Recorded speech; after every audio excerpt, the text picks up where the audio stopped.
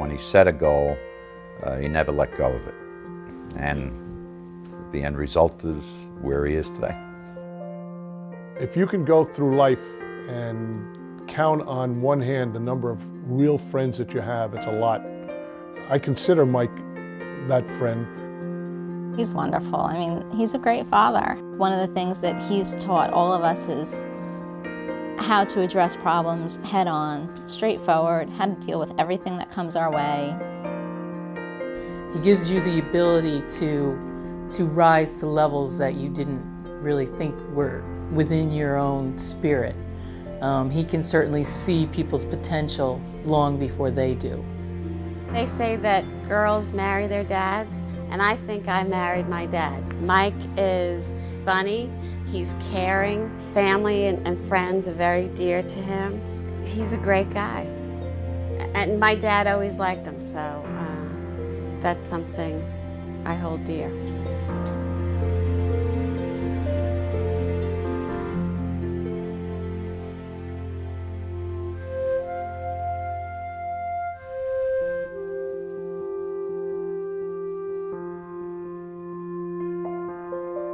The story of Michael Farrell begins with another Michael Farrell, his father.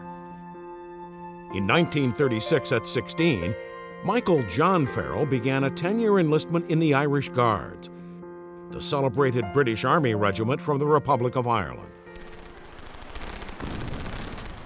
During World War II, Michael Farrell saw combat in several theaters of operation.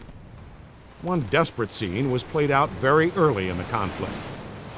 Operation Dynamo, the evacuation of Dunkirk. In June of 1940, a cornered Allied expeditionary force of 300,000 had its back to the English Channel in northeastern France. A rearguard battle was being fought to stem the German advance. On the beach, British and French troops were shelled and strafed relentlessly. The Allies were on the brink of annihilation when Prime Minister Winston Churchill ordered British ships, large and small, to cross the Channel to Dunkirk to rescue the army. As these vessels of every kind arrived, exhausted troops swam out to meet them.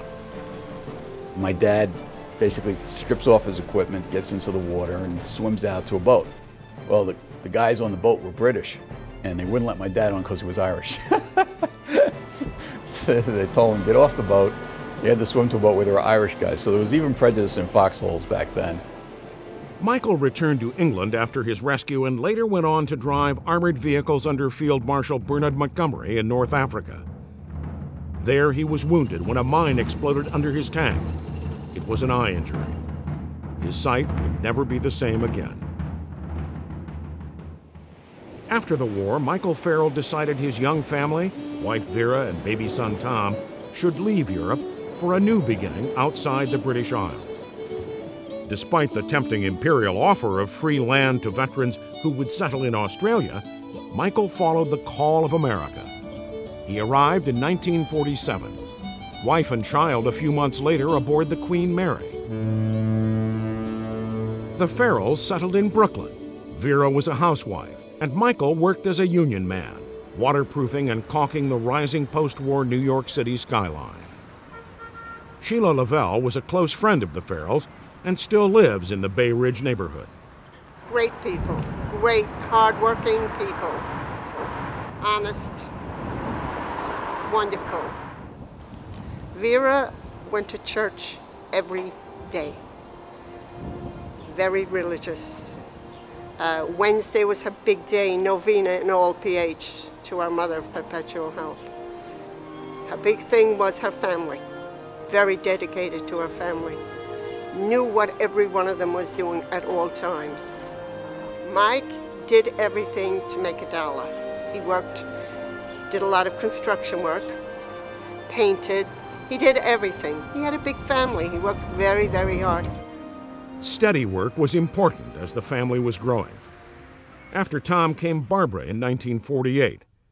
And then Michael Austin John Farrell was born in Brooklyn on April 10th, 1951.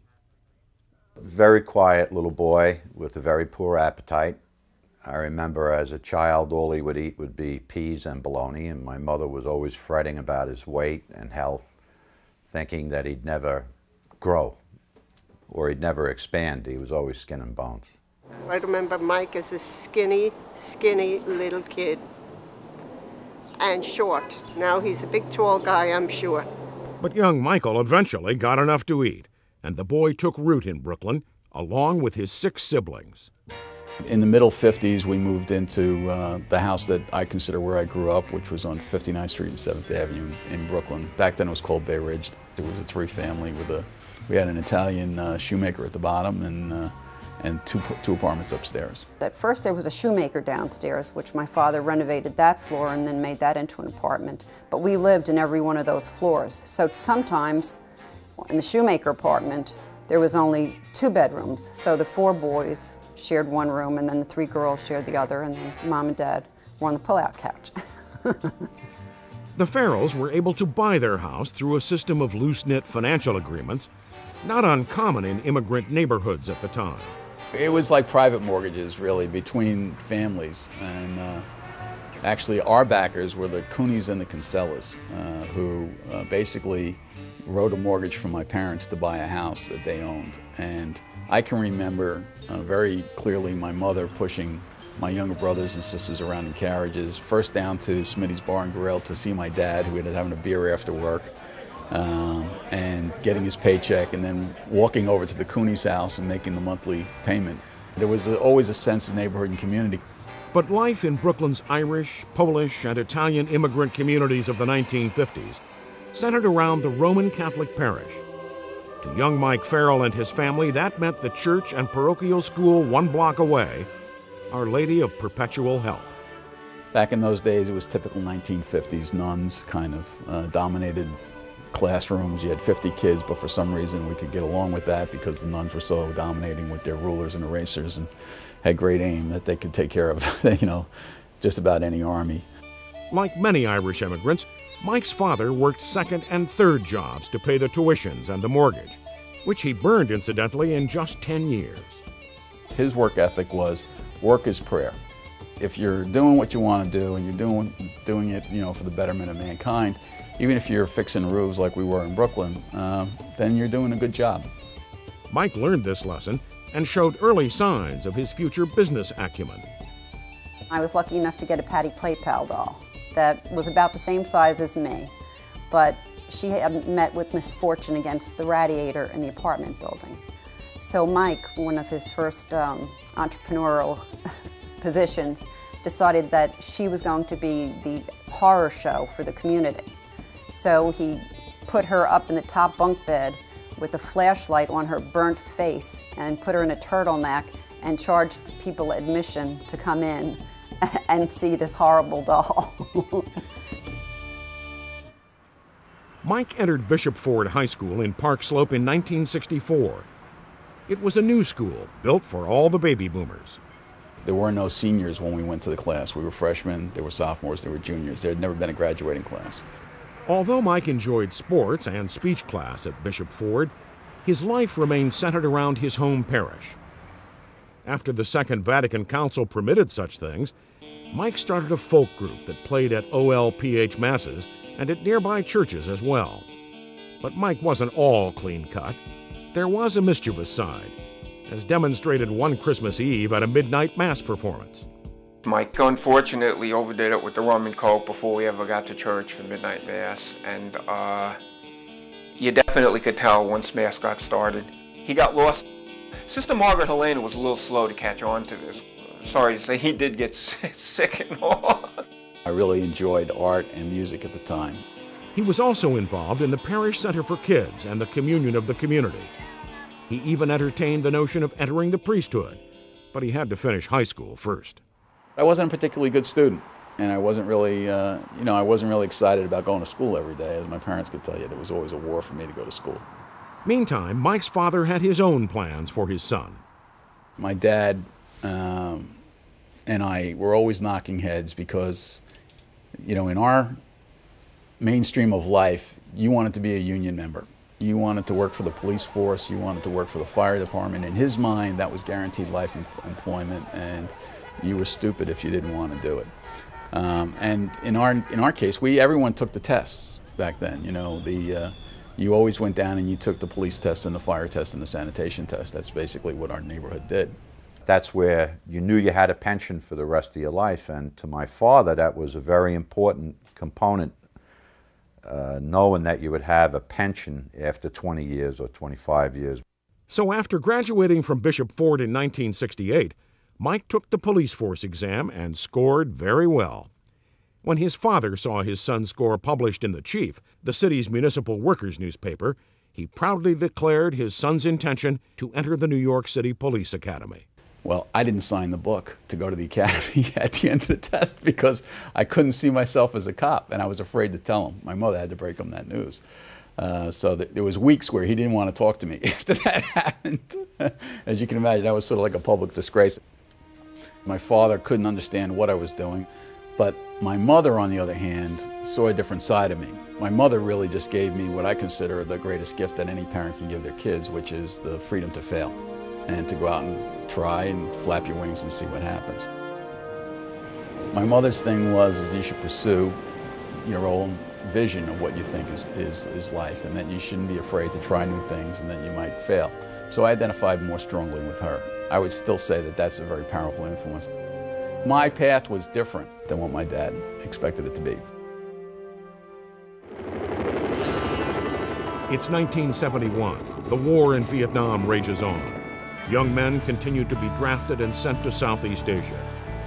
But deferments were available to college students. Mike Farrell moved west to New Mexico State University on a partial basketball scholarship. But after not quite a year, word got back to New York that Mike wanted to come home.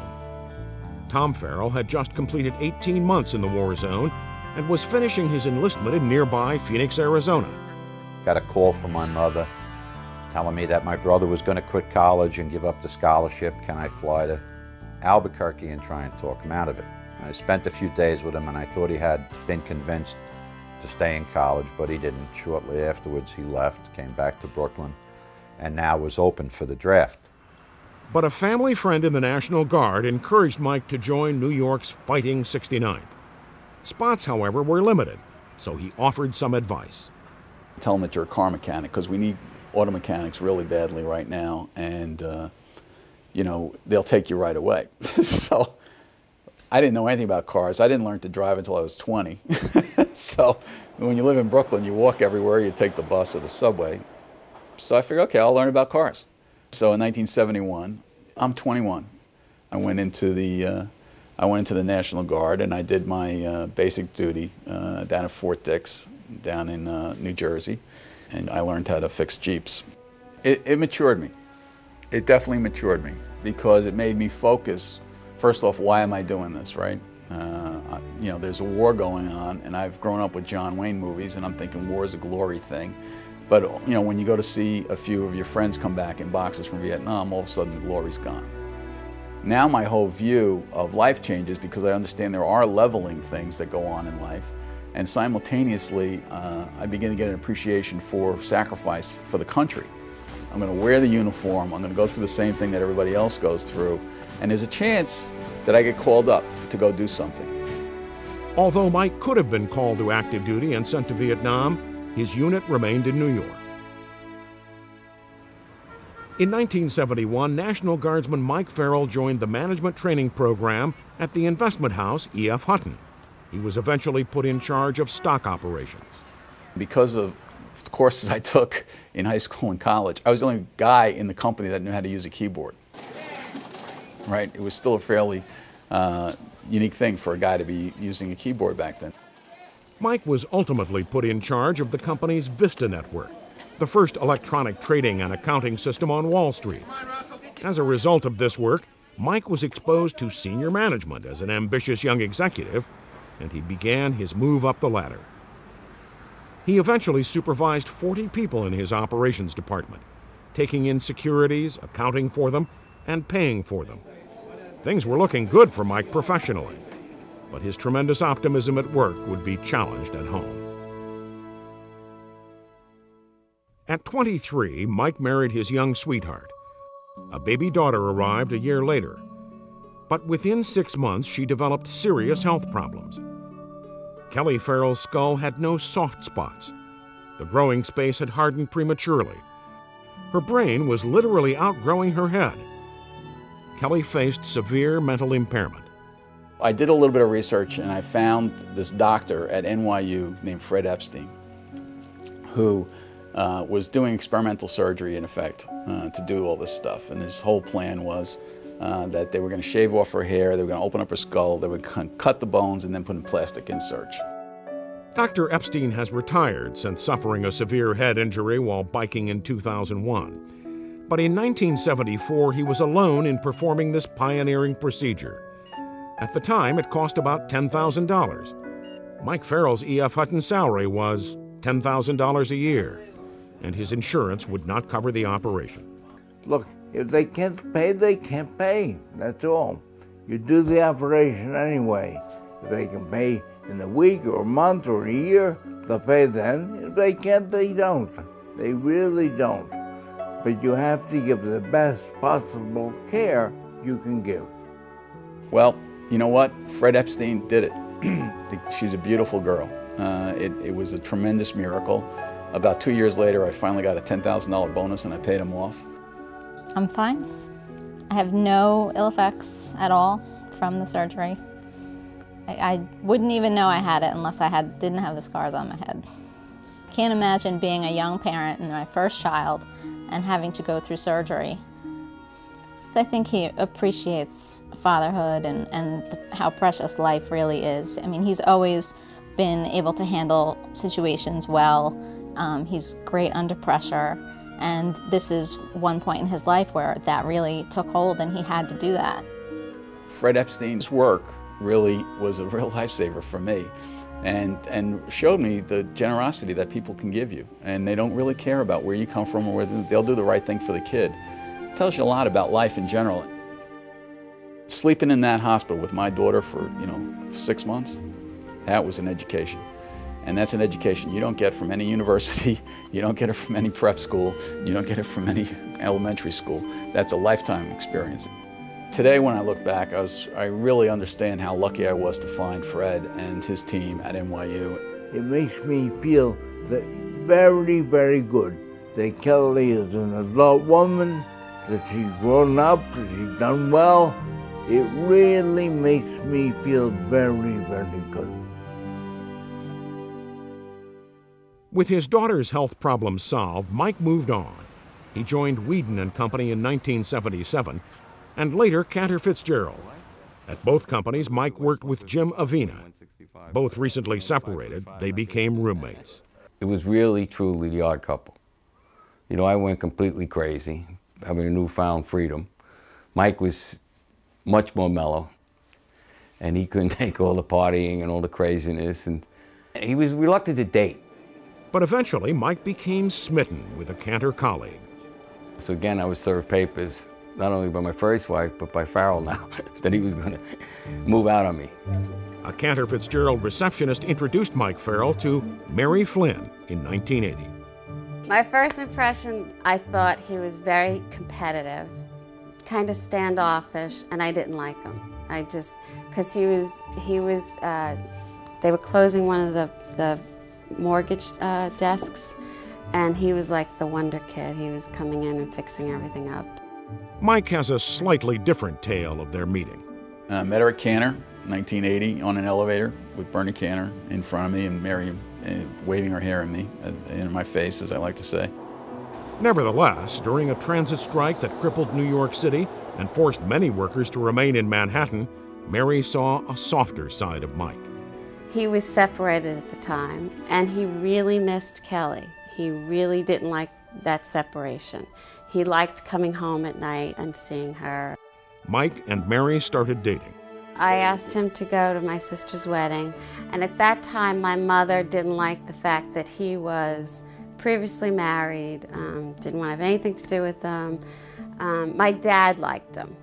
But Mike missed the ceremony. He was struggling with a rental car in which his new girlfriend had locked the keys. Then he missed much of the reception when, in unfamiliar Long Island territory, Mike followed a car that was not going to the reception. But he eventually did show up. He had the car, and he was actually the savior of the day because my dad got very drunk that day. and Mike was able to drive us all home. And again, my mother didn't like Mike, but you know, everybody else's eye, he was the king of the day. After a 3-year courtship, Mike and Mary were married on May 29, 1983. Through much of this time, Mike continued with his music. He was part of a few bands and even cut a demo reel.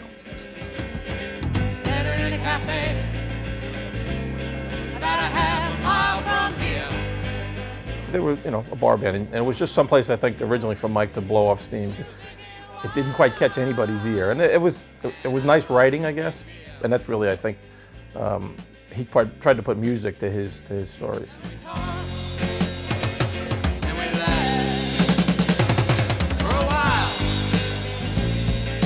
After a long look at a potential music career, Mike decided to concentrate on business.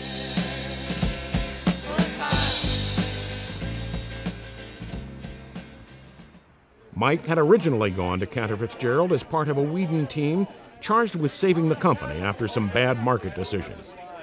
After some innovative work, Bernie Cantor wanted to recruit Mike and others for his company, but cash was tight. So we became the first shareholders outside of the Cantor family. One of the things that we did during that period was we negotiated the lease to put them up on the 105th floor of the World Trade Center.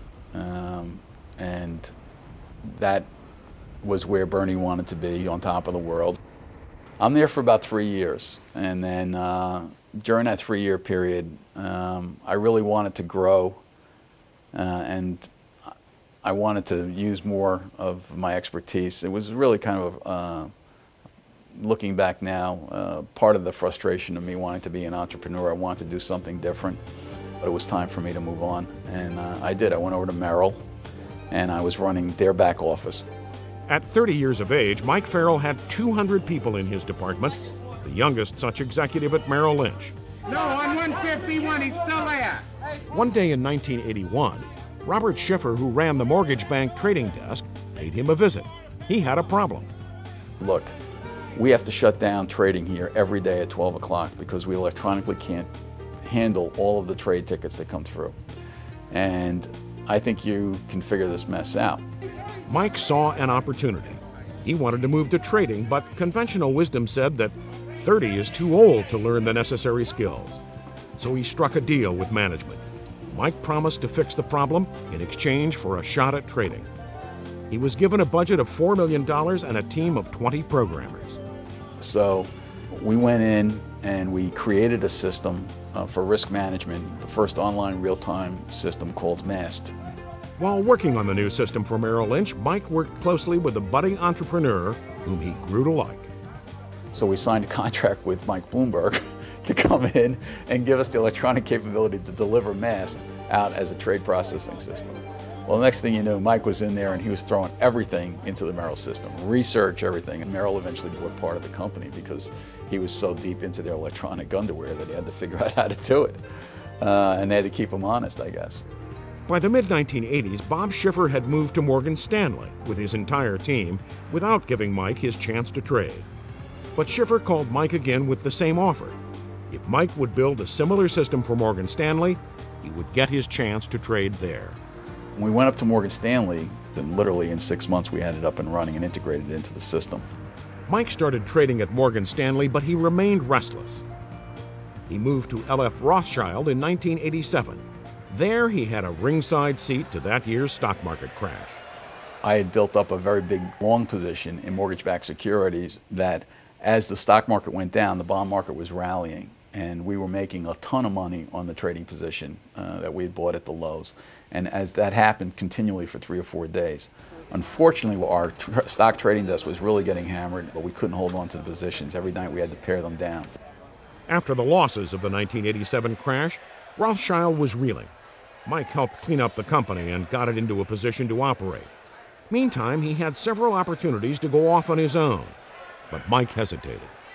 And my wife hated me after that because every night I was coming home and I wasn't happy. You know, I knew I wanted to do something on my own. I felt like my capabilities were ready to do it. But when would Mike be ready to strike out on his own? In 1991, Mike Farrell agreed to help a Denver-based company, then known as Citadel Funding, fine-tune its high net worth business. With his knowledge of capital markets, Mike helped recreate the company by institutionalizing it. By the mid-1990s, Mike had bought out the other partners and concentrated on forming a public company.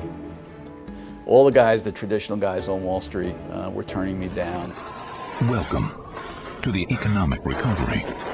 But in 1996, an underwriter met with Mike Farrell and his team and admired their track record. Some capital for a domestic deal was offered by FBR of Arlington, Virginia. And I just dusted off the re-prospectus that I'd written in my garage in 1992. 6 weeks later, I had an engagement letter. 4 months later after that, we did our private placement. And then 6 months after that, we were on the floor of the stock exchange ringing the bell. So, so it was a very quick rush to fame, if you will, from that period, but it was after years of toiling and trying to get the thing done. Annalee Mortgage, as it is known today, was out of the gate. However, it was difficult sailing in the beginning. Along with early victories came defeat. In 98, 99, and 2000, we were shut out from the markets. We were creating extremely generous returns, 17, 18% dividend yields, but nobody cared because they could make that in Yahoo in 25 minutes on the internet. So for the next 3 years, we really couldn't grow the company. And it was a very difficult time from a staffing point of view, especially because most of the people here that work here had really bet their lives and their livelihoods on me and my ability to make this thing work. Mike took his responsibility for the Annalee staff seriously. For a while, he was using his own personal income to support the company. But the outlook remained grim. All that Mike Farrell had worked for, the company he struggled to build, faced ruin. Things finally came to a head in the summer of 2000. Investors continued to pump money into attractive internet stocks. 400,000 3/4, 5/8, and 400,000. Take it. But Mike's 30 years on Wall Street told him it was not sustainable. It had to end soon. Or did it? Mike confronted his staff. They had the dinner from hell in the fall of 2000, where all of the grumblings and all of the backbiting that was going on because of the inability to grow during those 3 years had finally gotten to me, and I just called a dinner and basically put it on the table that you're either with me or against me, but I'm going to go to the markets back in 2001. I think that the bubble's going to break, and I think we need to prepare to do that, and I intend to push the envelope right now. Mike had drawn a line in the sand. You're either going to be here, you're going to work hard with me, and you're going to make this work, and we're going to grow it, because I do think it's ending, or maybe you should go do something else with your life and figure out what to do. Well, most of those people made the bet. Annalee was in the right place at the right time when the bubble burst. After 3 years of sitting with investors, fruitlessly telling their story, masses of money opened up for Annalee in late 2000. The company went from a $100 million company to a $1 billion company in equity in 1 year. Against that background came the tragedy of September 11th. It's a real tribute to the American know-how that went into building Wall Street over the past 30 years. Because all the electronic stuff did work, all the backups did work. The net is that the minute that the markets reopened, we did the largest transaction that we did in the year. We were swamped with capital because people were now looking for that kind of strategy and a flight to quality.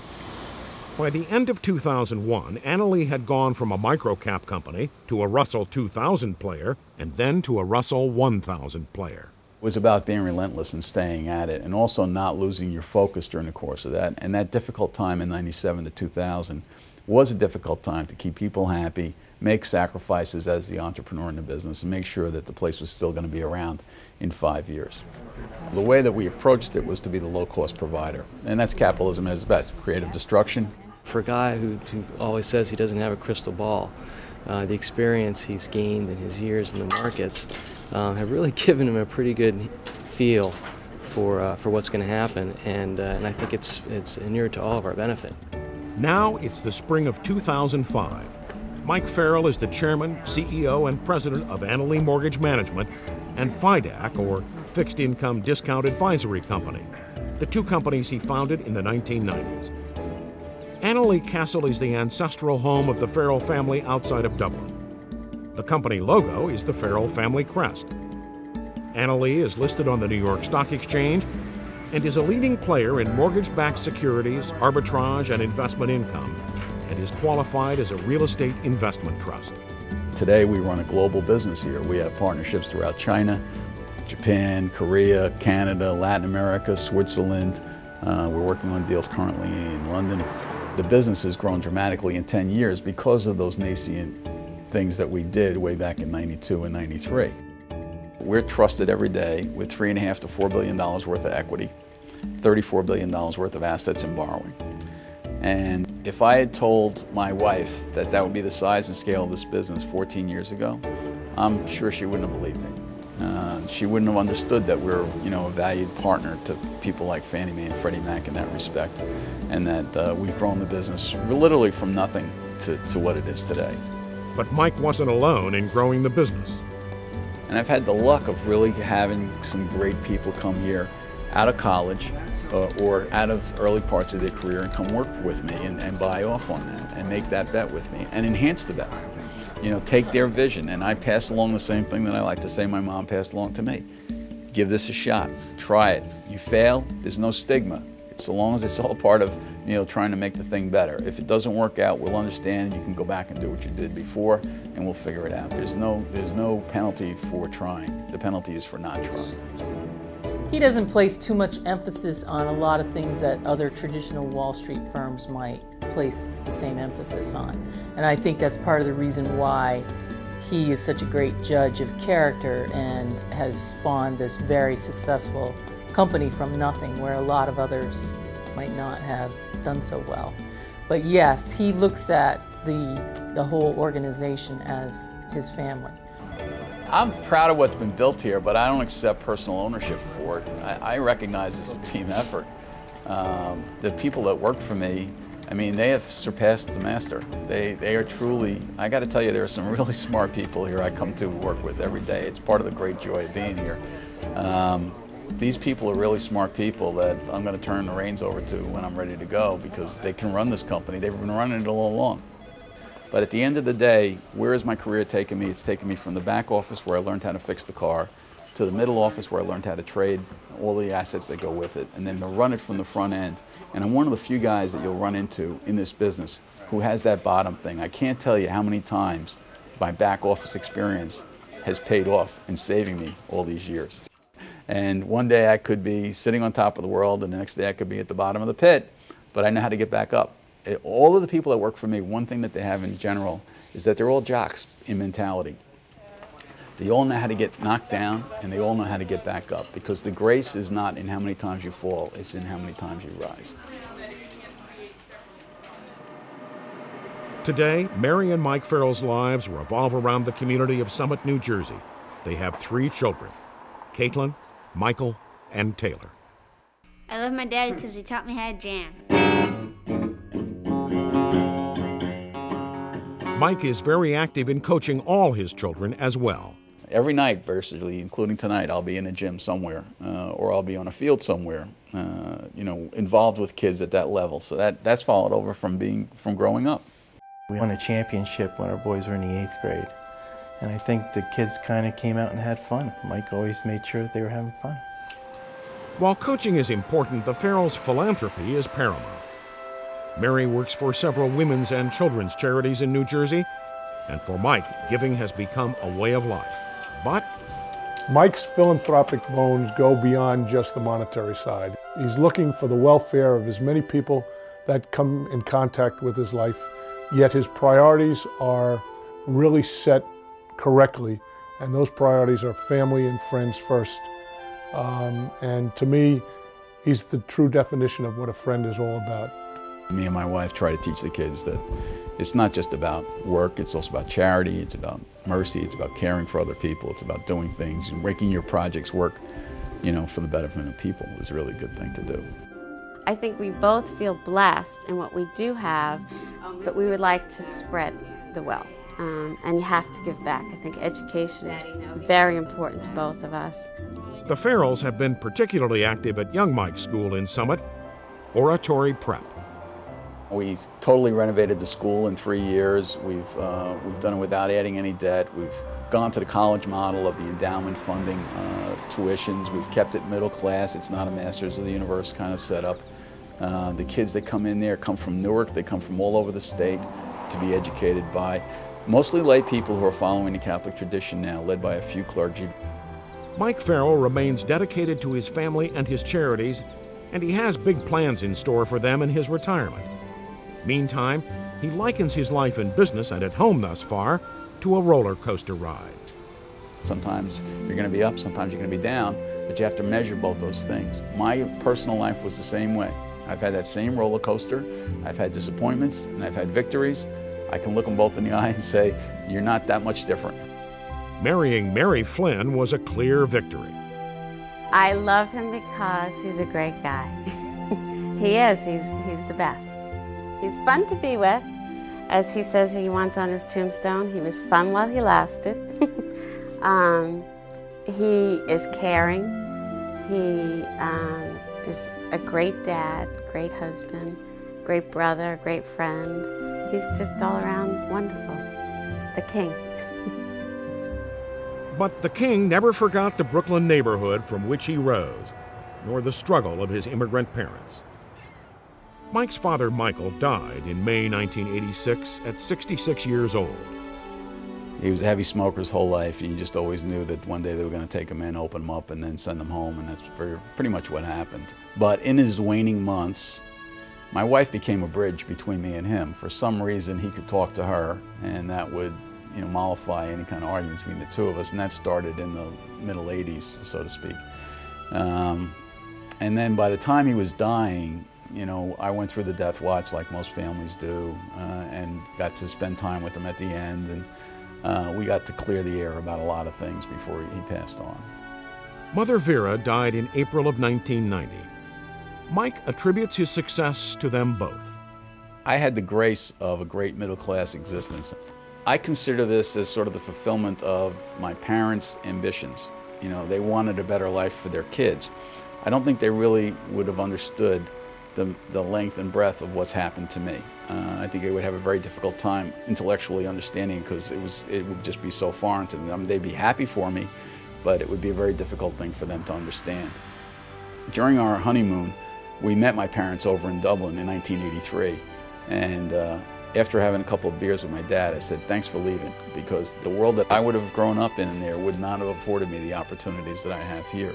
I'm fulfilling really the gamble that they took in 1948 to come over here and make life better.